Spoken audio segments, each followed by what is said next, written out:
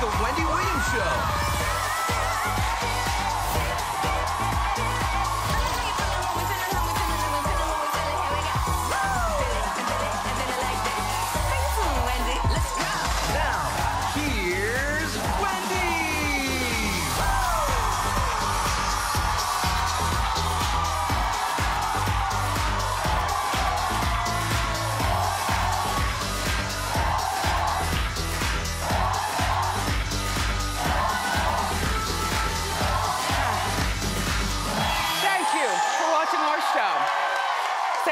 Co-host, staffers, studio audience, and of course, the virtuals at home. How you doing? I'm ready to go. Let's get started. It's time for Hot Topics.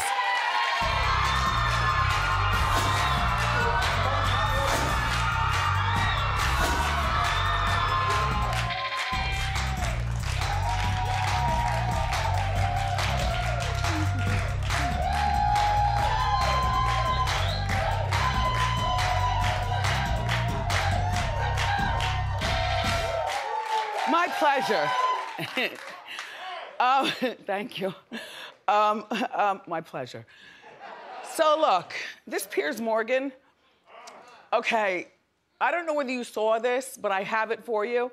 He walked off of his own show. It happened earlier this morning. Okay, so on Monday, Piers was really just digging at what we thought was his old friend, Meghan Markle, and her husband, Harry. After they did their interview with Oprah, well, the weatherman, who I now love, because normally you think of weather people as being so nice. You know, I know weather people. I mean, that'd be like Al Roker or Mike Woods or something, cursing someone out, and he didn't curse. He's very well-spoken in what he says, and shade is the word. Yes. To the point where Piers walked off. Old man, I mean, not old man, but, you know, no. Older, established man with a lot of respect could not take it. And the worst thing to me you could do is walk off from somebody, because that means they won. Take a look. And I understand that you don't like Meghan Markle. You've made it so clear a number of times on this program. A number of times. And I understand that you've got a personal relationship with Meghan Markle, or had one, and she cut you off. She's entitled to cut you off if she wants to. Has she said anything about you since she cut you off? I don't think she has, but yet you continue to trash her. OK, I'm done with this. No. Sorry, no. Sorry. So, do you know what? That's pathetic. You can trash me, maybe not mine. No. See you later. I'm being... Sorry, can't do this. This is absolutely diabolical behaviour. I'm sorry, but Piers spouts off on a regular basis, and we all have to sit there and listen. 6:30 to 7 o'clock yesterday was incredibly hard to watch.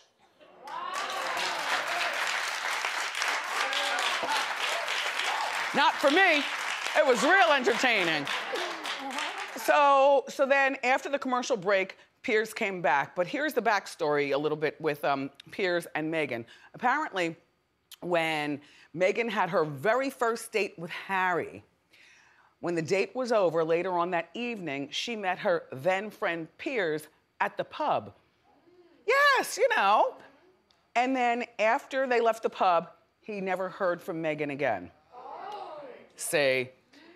And I kind of look at Meghan, I told you I like her, but you know, why couldn't she just call him and say, our relationship is not going to be convenient anymore? I like Harry. Because the first family, or whatever you call, what do you call those people? The royals? Family. The royals, everyone, the royals do not like Piers. The royals think he's diabolical and, you know, low and whatnot, you know, but that's what comes with what Piers does, or maybe what we do here, and, you know, I'll take it. But what I won't do is walk off. No. So Piers then interviewed Meghan's father later on in the day. Now you see, so he's just digging a little further. His name is Thomas, and Thomas explained why he speaks to the press. Take a look.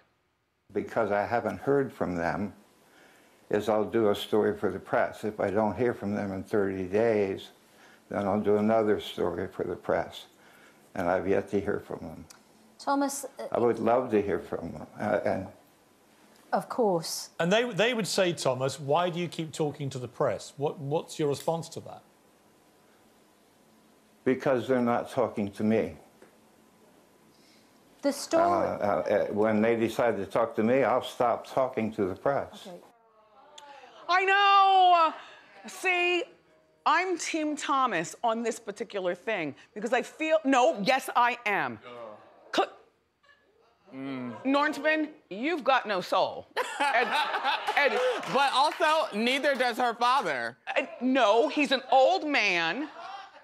And 76. He's an old, 76, but he's apparently not well. You know, I guess he goes in and out of swollen ankles or whatever he does. You know, he doesn't look spry at 76, number one. And number two, he's got 2 grandchildren. Well, the little girl's on the way, but he's got 2 grandchildren that he's never met. And, you know, Meghan does not have to accept him all the way in her family, but maybe a little hideout one day in Malibu when they get back to the boo, and invite him over with no press involved, you know, and have him play with the grandchildren and have some scones, you know. And then send him on his way. Everybody already knows where they live, so it's not like a secret that, you know, if he's being followed where we live and everything. I just feel like at his age and I guess all he's been through in life with the ups and downs, and yes, you say he caused it, I know. When Meghan had the miscarriage, he was nowhere around. He was doing interviews. And like she confessed to the whole world she had a miscarriage on Sunday night, and by Monday he's doing TV? It ain't right. It ain't right. It ain't right. It ain't right.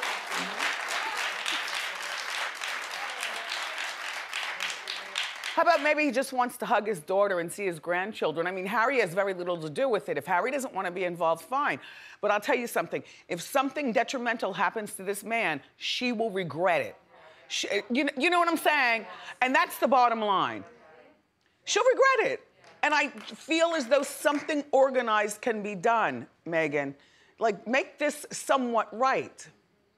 He's walking around, buying beer, eating bad food. Clearly he eats bad food.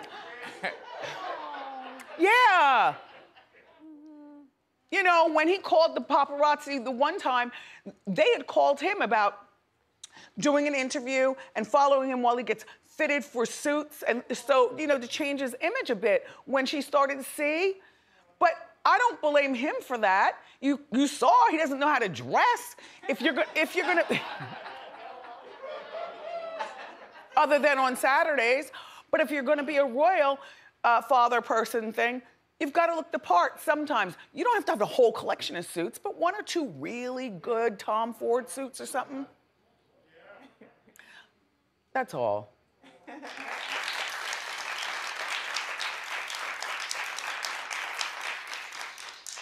It smells so good here, and my mouth is watering.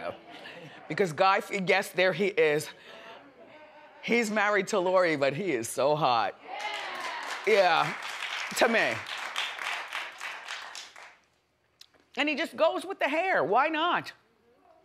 He's got like a great personality, and he knows how to cook, and he eats junk food, and I don't know about you, but I'm always watching something, because he's always on. Anyway, so he'll be here later, and he sent over a whole bunch of food for me and staff. You know, yeah, he's zooming in, but he rushed the food over. I feel very guilty, because last night was Monday night, 8 o'clock. What do I watch? The Bachelor. Yes! I planned around watching it, okay? So, boring Matt reunited with his estranged father, and I caught feelings and felt a tear about to escape. I know! I know!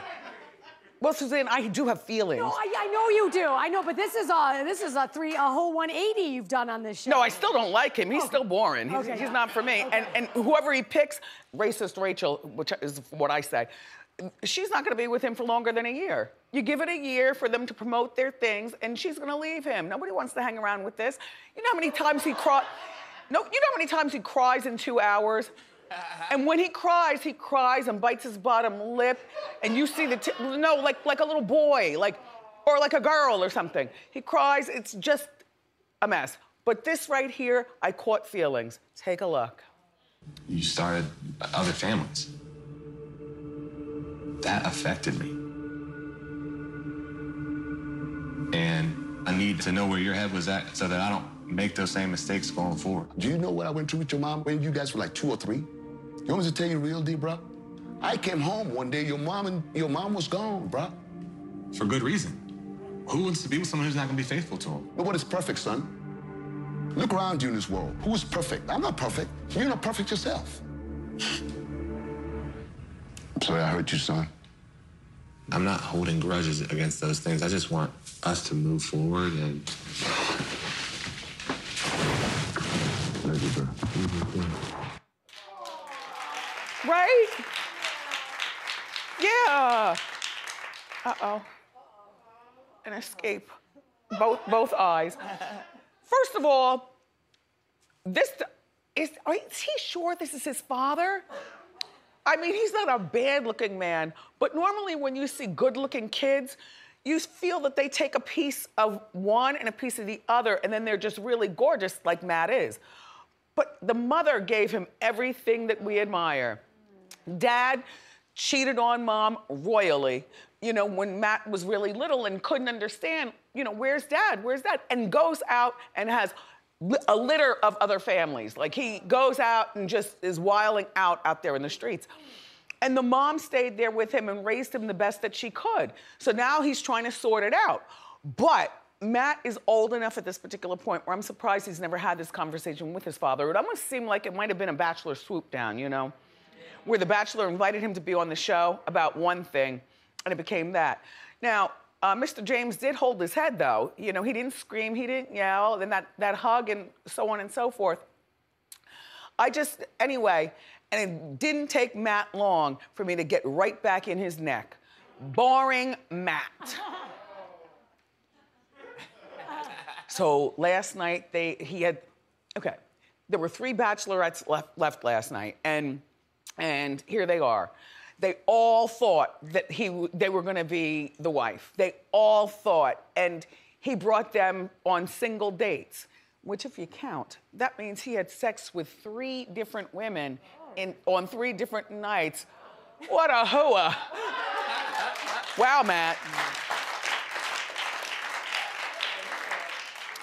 But once I saw the rose ceremony, I said, no, he didn't. He only had sex with Bree, who to me, I mean, Michelle, the school teacher, is cute, and Rachel, the racist, is cute if you put the TV on mute.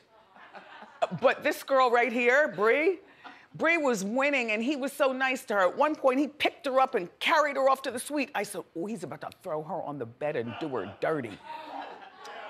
He sent Bree home last night. And as soon as I saw that he sent Bree home, I definitely said, okay, they did have sex. You know how before you dismiss somebody, you want it one more time? But look, she's crying her eyeballs out. And then she had the patience to sit on the couch. You know, once you get dismissed, you don't go over here with this man and sit on the couch and privately talk about, you know, I'm so sorry, Rachel, but no. No, you leave and hail a cab. I don't even want to take your car to where I'm going. Pick a finger. Anyway, so next week what will happen is that will be the finale, and I won't be talking about The Bachelor anymore until the next one starts, because now I'm just hooked at Bachelor, Bachelorette, you know, black people, Asian people, white people. Whoever you all put on there, I'm in for it, but I will sit here like a high critic of all of the movements. Yeah. I feel like the way I watch, I've made up for lost time, you know what I'm saying? Anyway, I think he is going to pick racist Rachel. Michelle's heart is gonna be broken, and then that'll be that. 2 hours I'll never get back. So,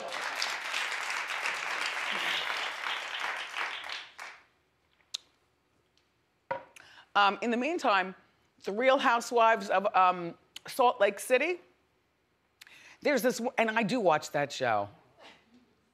They need more viewers, but you gotta watch the show. It's a mess. Look at these girls. And they all have this same look, like it's a Salt Lake City thing. Do you know what I'm saying? I like it though. I like gaudy stuff. I do. Anyway, so Jen is being slammed after a video was released of her screaming at her dressmaker. Now, first, before we play, wait, don't show the dressmaker yet. He's really something else. But here's Jen, and don't think she's acting for the cameras. She had no idea, and then this was leaked. She had no idea. She really is that mean to the people around her. She's screaming at the dressmaker like you and I don't scream to people. I don't know about you. I don't scream at people like that. You know, I use my words, and sometimes they hurt just as bad. But raising your voice and just look. Don't have a attitude with me. I'm going to reunion this week. Shut the up. Okay. No, you all shut the up. Get the out. I'm tired.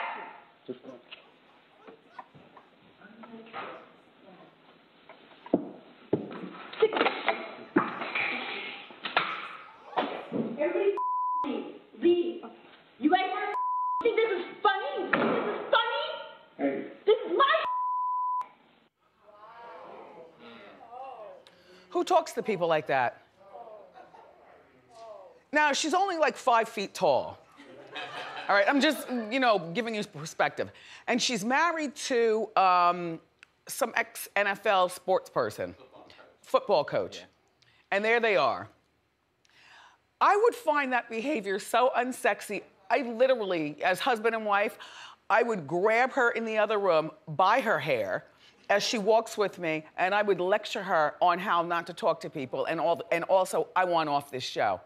And you get off the show too, or we're done. You can't talk to people like that. How many kids do they have? 2 sons. 2 sons. So this is what mom does. Oh, might I present the dressmaker? That's what I said,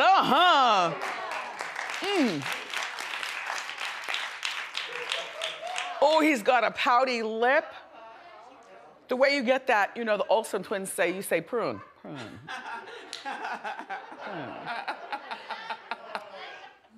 Look, and he didn't clap back at her or anything. He just took it. His name is Koa Johnson. And Koa says, allegedly, the verbal assaults have been going on for about 10 months.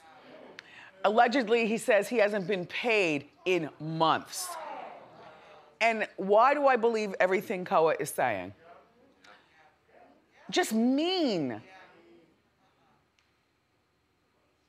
Is there any more to this story? I don't think so, no. That's it. Yeah, that's it. All right.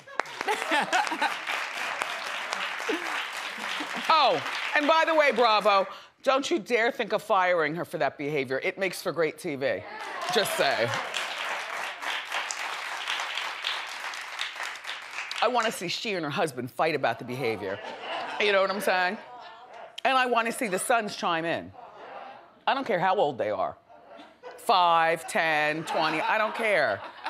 Get in your mom's neck.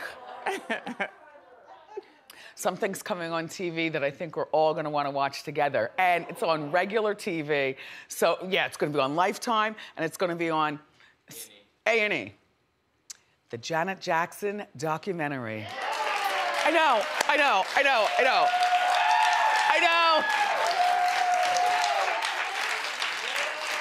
know. So she allowed cameras to follow her for 3 straight years, which to me is enough. Do you know how much information you get for just 3 years? I don't need to know young Janet. I don't need to know any of that. I want to know how she and her ex-husband how they got along. And I want to know, don't necessarily need to see the baby all the time. You know, bring him in once and then you can put him back over there so we can have adult talk. Oh. I want to hear more about how she battles her weight, like all of us, and she's always, you know, shared that. I want to hear, does she like clothing shopping? Janet, years ago, used to never carry a handbag, which always used to be funny to me. You know, she'd never have a handbag, but recent Janet, every once in a while, you do see her with a handbag crooked in her arm. Strange. But back in the day, she never, well, she has security and people to do that, or maybe she just did, you know. And her keys were in her ear. Right.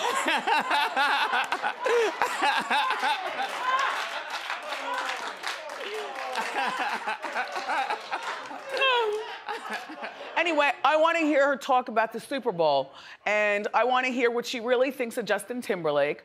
I want her to talk about her brother Michael. I want her to talk about LaToya. I want her to talk about her sister that Joe had who lives in Vegas. Well, squash the rumor then. It's always been alleged. We've been talking about that for years, at least I have. And the girl looks like Janet.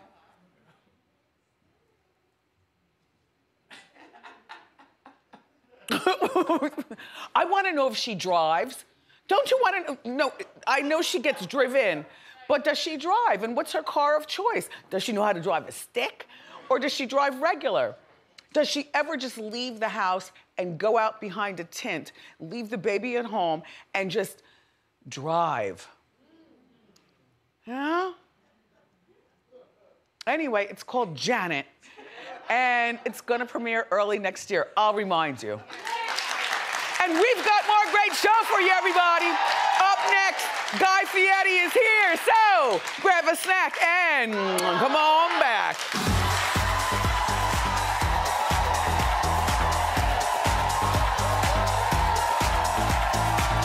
I love Guy Fieri.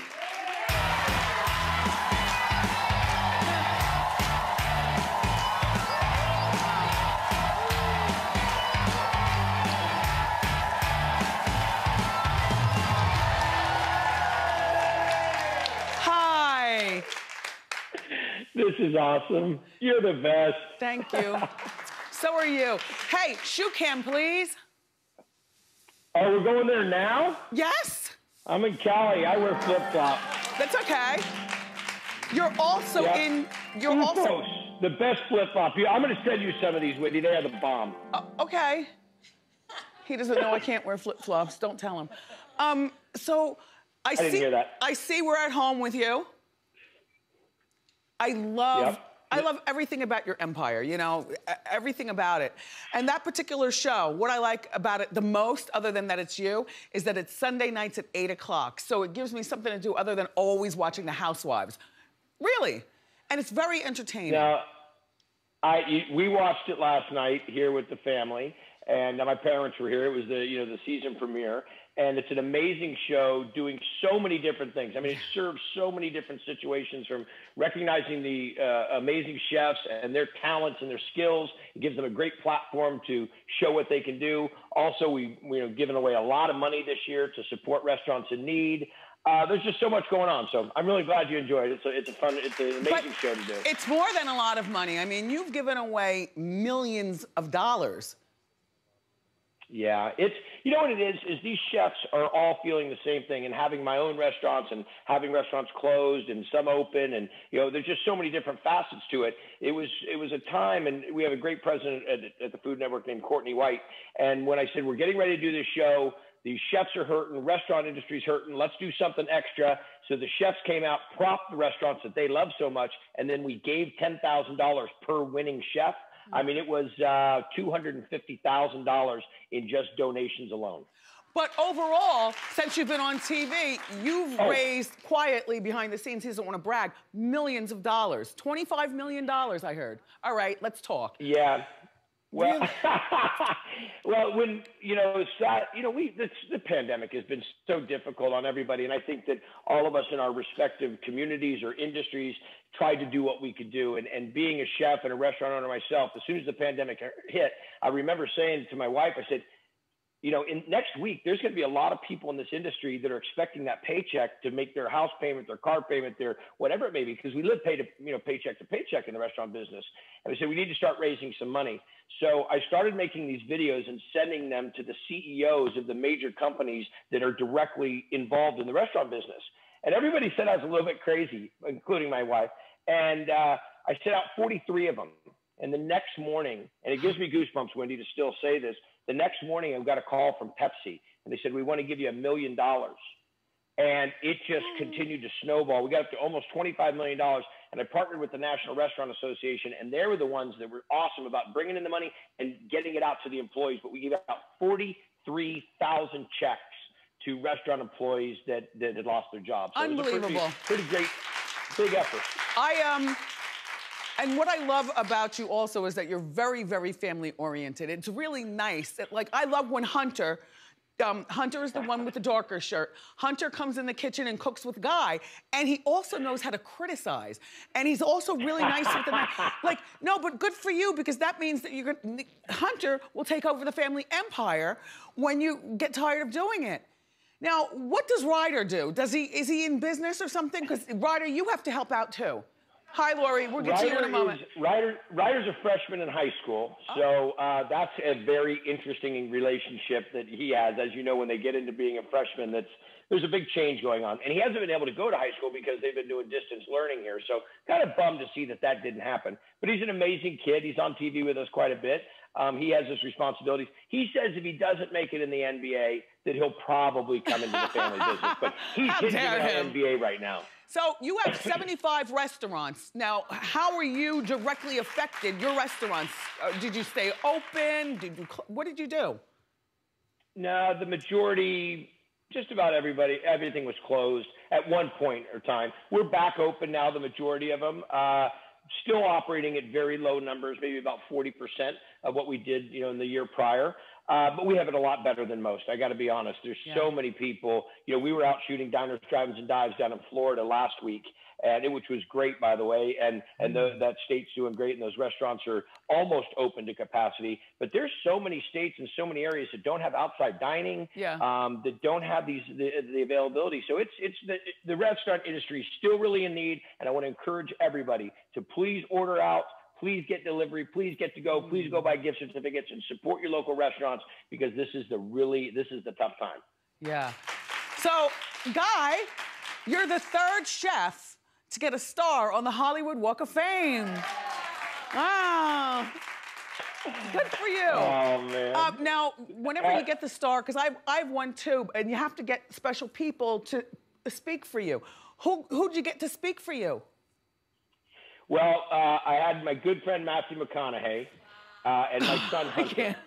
And it was, I'm going to tell you, Wendy, because you've been through it. It was probably one of the most surreal, unbelievable events of my life. I'm a cook. Yeah. I grew up in Northern California. I was just happy to own my own restaurant. That's all I really wanted to do. Yeah.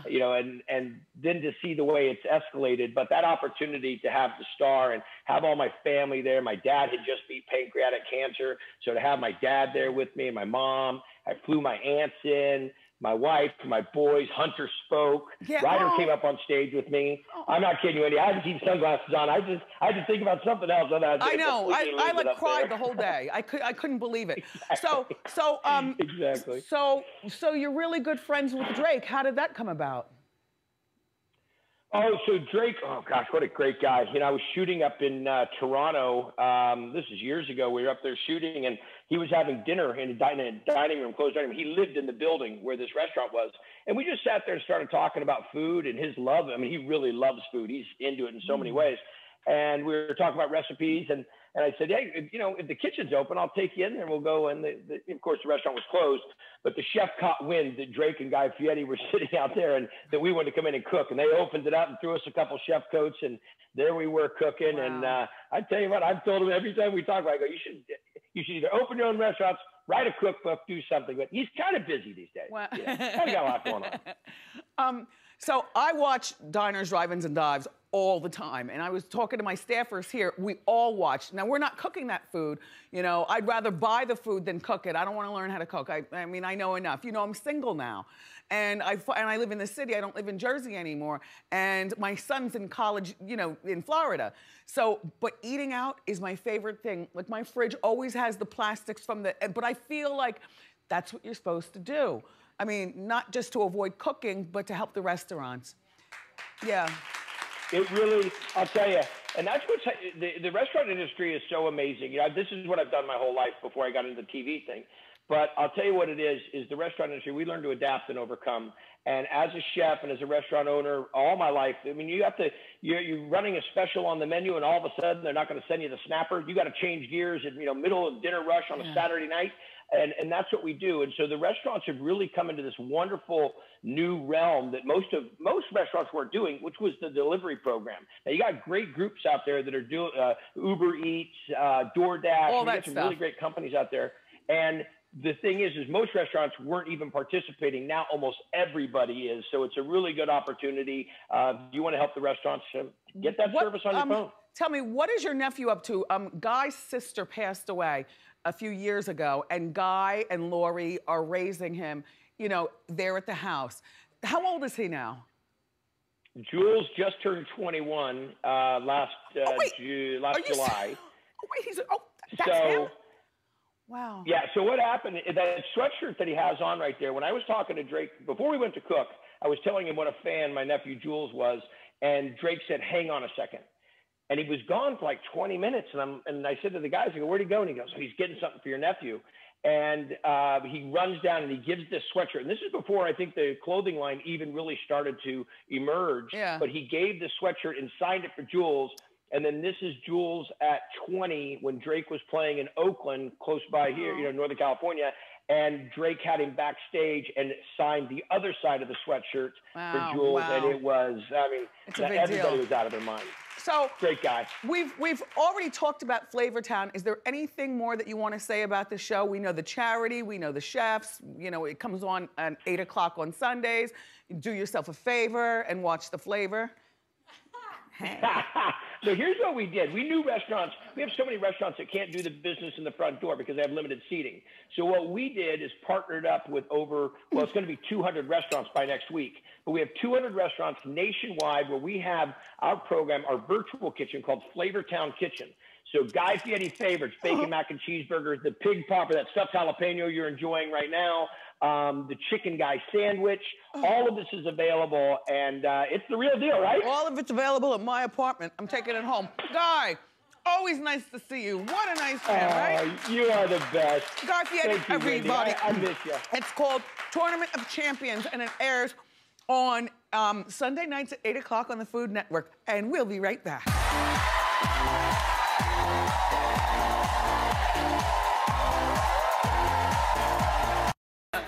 Time for Ask Wendy. Now, Diane is in Chicago. Hi, Diane. How you doing? How you doing, Wendy? Fine, thank you. What's your question? Well, like you, I'm single, a woman of a particular age, decided to get back on the dating scene, got on a dating app, decided to date outside of my race, and I met a guy. He's a really nice guy. Well, things escalated. He decided to send me sexy pics, one in the shower and one on the couch. And he continues to ask me, you know, what do you think about these pictures? I'm not used to this. There was a time probably in his life when the tattoos on the stomach were sexy. Now they look like Beavis and Butthead. So how do I respond to this? I just don't know. Is he our age or is he real young? He's our age. Okay, so you just tell him, you know, just like you're telling me, with a little laughter and levity so you don't hurt his feelings, if you want to continue on, because I'm sure he could criticize you under your clothes and me under my clothes. You know, we all, you know, you live long enough and nothing is perfect, but we can keep it reasonably good. Just let him know. You don't want to send him pictures and you don't want your pictures. He's a very, very nice man, but can we continue on being the mature people we are and date? Right, no sexy pictures. Ooh. Yeah. Okay. Yes, I like it. Okay, thanks. Now, Thank you. Cindy. Cindy is in Texas. Hi, Cindy. What's your question? How you doing? How you doing? So my question is I've been with my boyfriend for 4 years. We moved in about a year ago. And before I moved in with him, I let him know what my expectations were about marriage and how I just wasn't going to shack up with somebody. So it'll be a year that we moved in together this Friday, but there's still no ring on my finger, nothing. Should I wait or what should I do? Well, do you have children? We do not. We do have children separately. Our children are older. Okay. So we're empty nesters. Well, have the conversation with him. Have the conversation before Friday. That way you can enjoy. This sounds like something where maybe he wasn't marriage-minded. Maybe he thought you'd change your mind. What was his response to you about wanting to get married? Well, he's never been married before, and he said he wanted to make sure that he only got married once in life, and so he wanted to make sure that it was going to work out, before he, proposed or did anything. And I brought it up, and he just tells me, it's going to happen, just be patient, but it'll happen. I don't know that it's going to happen. If I were you, after dating him for 4 years, I wouldn't have moved in with him or him move in with you. I wouldn't be living together. I would wait for the marriage, and then we move in. But that's just me. But have the conversation with him and let him know. Give him, not an ultimatum, but just say, what are we doing? What are we doing? Okay? All right, Cindy. Okay. More Ask Wendy is next.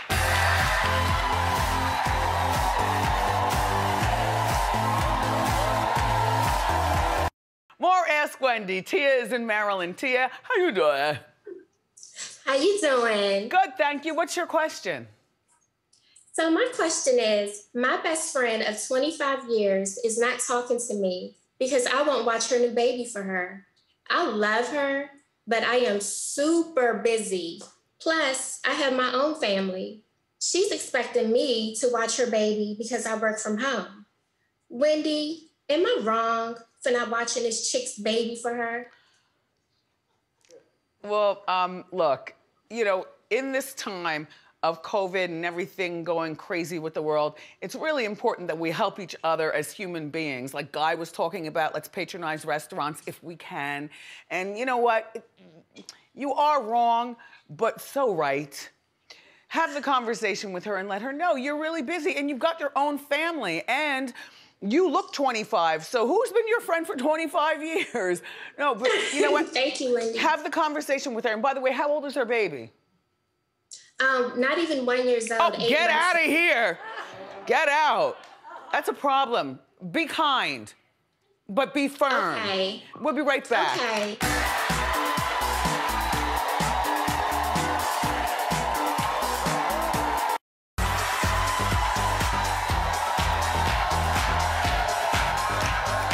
It's time for Pop Quiz. Daphne is in New Orleans. Daphne, how you doing? Wendy, how you doing? Very well, thank you. You should get this. I think you will. All right, Janet Jackson has the new documentary in the works. What was her first #1 hit? Was it When I Think of You, Nasty, or Control? Oh gosh. Okay. I'm gonna say Nasty. No! Oh no! When I Think of You, 1986. It's okay. It's okay. We're gonna send you a $100 gift card to Shoe Dazzle, and we'll be right back.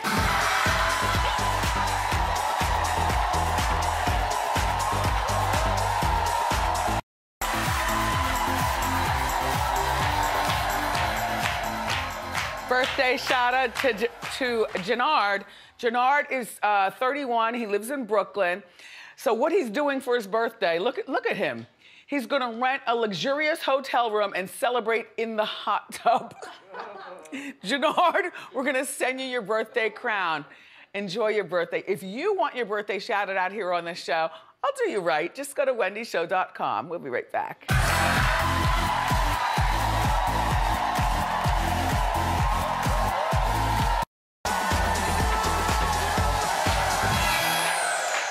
I'm going to go change into my robe and get a little bit more comfortable, and we're gonna do an after show where I wanna talk to you about the Real Housewives of Atlanta. I'll break all that down. I love you, Guy Fieri. Thank you for the food. I'm taking it all home.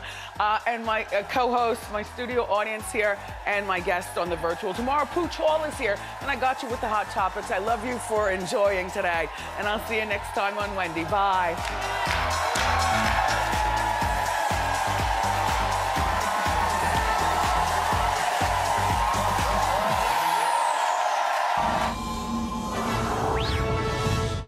How you doing?